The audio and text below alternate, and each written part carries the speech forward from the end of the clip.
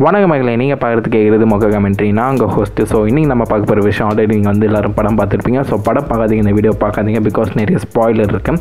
So படம் பார்த்தவங்களுக்கு இந்த கேள்வி கண்டிப்பாக இருக்கும். ஸோ படத்தில் வந்து நல்லா ஒன்றுச்சு கவனிச்சிங்கன்னா படம் ஃபுல்லாகவே ஒரு அப்பா சென்டிமெண்ட் இருந்துகிட்டே இருக்கும். ஸோ அதை நான் எக்ஸ்பிளைன் பண்ண போகிறேன். வாங்க வீடியோக்குள்ளே போயிடலாம். ஸோ ஃபஸ்ட்டு அப்பா சென்டிமெண்ட் எதுன்னு பார்த்தீங்கன்னா நம்ம க்ரூட். ஸோ இதுதான் ஆக்சுவலாக மெயின், இதை பற்றி பேசலாம் தான் வந்தேன். ஸோ க்ரூட்டை பற்றி பார்த்தீங்கன்னா அவர் வந்து கடைசியில் இறந்து போயிடுவார். அது வந்து கொஞ்சம் நம்மளுக்கு மனசு வருத்தமாக தான் இருக்கும். ஸோ இறந்து போகிறதுக்கு முன்னாடி அவர் ஐ ஆம் க்ரூட்டுன்னு சொல்லி இறந்து போயிடுவார். ஸோ வழக்கம் போல் பார்த்தீங்கன்னா ஆக்சுவலாக அவர் அப்படி சொன்னார்னா அதுக்கு அர்த்தம் யாராவது சொல்லுவாங்க. பட் இதுக்கு அர்த்தம் வந்து யாருமே சொல்லலை. ஸோ இவர் வந்து நம்ம ரேக்கூனை பார்த்து ஐ ஆம் க்ரூட்டுன்னு சொன்னார். ஸோ நிறைய பேர் நினச்சது என்னென்னு பார்த்தீங்கன்னா ஐ am sorry R I will miss you அந்த மாதிரி சொல்லியிருப்பார் அப்படின்னு தான் நினச்சாங்க. பட் இப்போ லேட்டஸ்ட்டாக ஒரு ஃபேன் வந்து நம்ம ஜேம்ஸ் கன், அதாவது கார்டியன்ஸ் ஆஃப் கேலக்ஸி டேரக்டர் கிட்ட அந்த கேள்வியை கேட்டிருக்காங்க. அதாவது ஃபைனலாக க்ரூட் என்ன சொன்னார்னு. ஸோ இப்போ வந்து க்ரூட்டோட ஸ்கிரிப்ட் 2 பேர்கிட்ட மட்டும் தான் கொடுக்கப்பட்டிருக்கு. ஒன்று பார்த்தீங்கன்னா வின் டீசல், இன்னொன்று பார்த்தீங்கன்னா நம்ம ஜேம்ஸ் கன்னு. ஸோ வின் டீசல் தான் நம்ம க்ரூட்டோட வாய்ஸ் ஆக்டர். ஸோ அவருக்கு வந்து இதுக்கு ஆன்சர் தெரியும். ஸோ ஜேம்ஸ் கன் என்ன சொல்லியிருக்கான்னு பார்த்தீங்கன்னா இது வந்து ஆக்சுவலாக அவர் சொன்னதுக்கு ஒரு அர்த்தம் இருக்குது. அது என்னன்னு பார்த்தீங்கன்னா அவர் ரேக்கூன், அதாவது நம்ம ராக்கெட்டை பார்த்து அப்பான்னு சொல்லி வந்து இறந்துருக்கார். ஏன்னா நம்ம க்ரூட் நம்ம ராக்கெட்டை வந்து தன்னோட அப்பாவாக நினச்சிட்ருக்காரு. ஏன்னா ராக்கெட் தான் அந்த பழைய க்ரூட் இறந்துட்டு அப்புறம் அவர்கிட்ட அந்த ஒரு ட்விக் எடுத்து இவர் தான் அந்த புது க்ரூட்டாக வளர்க்குறாரு. ஸோ அவர் முழிச்சது, பார்த்தது, வளர்த்தது எல்லாமே நம்ம ராக்கெட் தான். ஸோ மேபி கடைசியில் இவர் சாகும்போது அப்பான்னு சொல்லியிருக்காரு. இதை நம்ம ஜேம்ஸ் கன் வந்து ஆக்சுவலாக கன்ஃபார்ம் பண்ணியிருக்காரு. ஸோ இதை பார்த்த அப்புறம் தான் எனக்கு வந்து நிறைய கன்ஃபார்ம் ஆயிடுச்சு. அதாவது இது வந்து படத்தில் வந்து அவர் ஆக்சுவலாக அப்பான்னு சொல்லி தான் நிறைய பேர் ஆக்சுவலாக கதறி எழுதிருப்போம். ஏன்னா க்ரூட் வந்து ரொம்ப லவ்வபிள் கேரக்டர். ஸோ இப்போ வந்துட்டு ஐ ஆம் க்ரூட்னு சொன்னதுக்கு நிறைய பேருக்கு அர்த்தம் தெரியும். அதுக்கு அர்த்தம் வந்து அப்பா.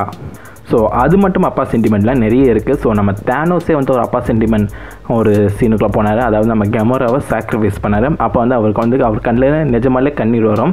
ஏன்னா அவர் வந்து மனசால ஒரு நல்லவர் தான். ஸோ அவர் வந்துட்டு தன்னோட லவ்வை வந்துட்டு இந்த மாதிரி சாக்ரிஃபைஸ் பண்ணுறாரு. ஏன்னா அவரோட ஒரே எண்ணம் இந்த உலகத்தை வந்து சமநிலை கொண்டு வரணும். ஸோ அவர் ஆக்சுவலாக பார்த்திங்கன்னா ஓரளவுக்கு நல்லவர் தானே வச்சுக்கோங்களேன். ஸோ அவர் வந்துட்டு கெமோராவை சாக்ரிஃபைஸ் பண்ணும்போது அவர் மனசில் ஒரு வருத்தம் இருக்கும். கடைசியில் சின்ன கெமரா கிட்ட கேட்பாங்க, இதுக்காக என்னென்னலாம் இழந்தீங்கன்னு கேட்கும்போது நம்ம தேனோஸ் எல்லாத்தையும் சொல்லுவார். ஸோ அங்கே வந்துட்டு ஒரு அப்பா சென்டிமெண்ட் அந்த ஒரு சீன் போது. அப்புறம் பார்த்திங்கன்னா நம்ம ஸ்பைடர்மேன். ஸோ ஸ்பைடர்மேனுக்கு தான் அப்பாவே கிடையாது. இங்கேயான அப்பா சென்டிமெண்ட் சீன் வருதுன்னு பார்த்தீங்கன்னா அதை நம்ம ஹோம் கம்மிங்லேயே சொல்லியிருப்பார். நம்ம ஸ்பைடர்மேனோட மென்டார் வந்துட்டு நம்ம டோனி ஸ்டார்க். அதாவது நம்ம ஸ்பைடர்மேன் வந்து டோனி ஸ்டார்க்காக வந்துட்டு நிஜமாலே ஒரு அப்பா கேரக்டர் தான் வச்சு பார்க்குறாரு. ஸோ கடைசியில் பார்த்திங்கன்னா நம்ம டோனி ஸ்டார்க் கையிலே வந்து அவர் இறந்து போயிடுவார். நம்ம டோனி ஸ்டார்க்கும் அந்த ஸ்பைடர்மேனை பார்த்து நீ இறந்தா அது ஏன் கையில் தான் இருக்கும் ஆக்சுவலாக ஹோம் கம்மிங்கில் சொன்னார். இந்த மாதிரி நிஜமாலே நடந்ததுனால இது வந்துட்டு ஒரு மிஸ்ஸபிள் கேரக்டர். ஸோ ஸ்பைடர்மேன் வந்து ஏன் அவ்வளோ மெதுவாக செத்தான், மற்றவங்களாம் வந்து செத்துட்டாங்களே அப்படி ஒரு கேள்வி உங்களுக்கு இருக்கும். நான் ஆல்ரெடி சொல்லியிருக்கேன், ஸ்பைடர்மேனுக்கு வந்து ஆக்சிலரேட்டட் ஹீலிங், அது மட்டும் இல்லாமல் ஸ்பைடி சென்ஸ் இருக்குது. ஸோ அவர் வந்து சாகிறதுக்கு முன்னாடி தான் சாக போகிறது வந்து அவருக்கு தெரிஞ்சிருக்கும். அதனால அவருக்கு வந்து ஃபீலிங் இருந்திருக்கும். அது மட்டும் இல்லாமல் அவர் வந்துட்டு உடம்புலேருந்து ஒவ்வொரு துகளாக போகும்போது திருப்பி அந்த ஆக்சிலரேட்டட் ஹீலிங் வந்து அவருக்கு நிறைய இருக்க போட்டுச்சிருக்கு. அதனால தான் வந்து ஸ்பைடர்மேன் சாகிறது கொஞ்சம் லேட்டாக இருக்குது. ஸோ இந்த அப்பா சென்டிமெண்ட்லாம் பற்றி பார்க்கும்போது நம்ம டோனி ஸ்டார்க்கோட அப்பா வந்து மென்ஷன் பண்ணப்பட்டிருக்காரு. எங்கன்னு பார்த்தீங்கன்னா நம்ம தேனோஸ் வந்து டோனி ஸ்டார்க்கை பார்த்து ஸ்டார்க் நீ மட்டும் மரியாதை வந்து சாபப்படல, நானும் தான் சாபப்பட்டிருக்கேன் அந்த மாதிரி சொல்லுவார். ஸோ இந்த இடத்துல அவர் ஸ்டார்க்கு தான் சொல்லியிருக்காரு, டோனின்னு மென்ஷன் பண்ணல. ஸோ மேபி இது வந்து ஹவர்ட் ஸ்டார்க்காக இருக்கலாம். ஸோ இதுக்கு முன்னாடி வந்துட்டு நம்ம ஹவர்ட் ஸ்டார்க் அந்த சோல் ஸ்டோனை வச்சு நம்ம டோனி ஸ்டார்க்கு வந்து உயிர் கொடுத்தா சொல்லியிருக்காங்க. ஸோ மேபி இது வந்துட்டு உண்மையாக இருக்கலாம். ஸோ அதனால் நம்ம தேனோஸ்க்கு வந்து ஹவர்ட் ஸ்டார்க்கை பற்றி தெரிஞ்சிருக்கலாம்.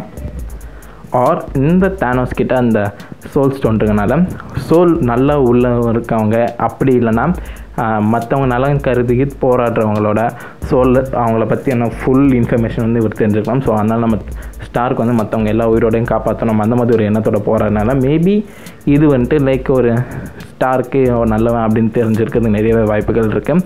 அது மட்டும் இல்லாமல் ஆல்ரெடி நம்ம ஸ்டார்க்கோட மைண்டில் நம்ம தேனோஸ் இருந்திருக்காது. ஏன் ஸ்டார்க்கை வந்துட்டு அவங்க அவ்வளோ பெருசாக காட்டுறாங்கன்னு நம்மளுக்கு இப்போ தெரியாது. ஏன்னா அவெஞ்சர்ஸ் 4 தான் வந்து அதுக்கு ஒரு அர்த்தம் இருக்கும்.